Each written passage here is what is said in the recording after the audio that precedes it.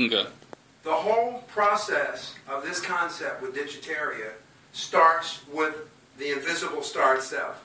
The idea came from the work of another artist that inspired me, Barnett Newman.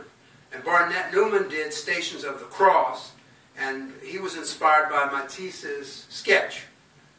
After I saw the sketch that was in the book Civilization by Cheikh Anta Diop, I decided to move toward Digataria, the invisible star. And these are the beginnings. I did about 60 monotype prints about this size, all dealing with the orbits and shapes of space that were moved by other planets revolving around Digataria.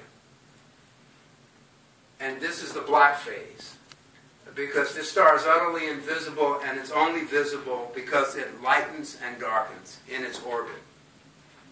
Okay, let me stop there.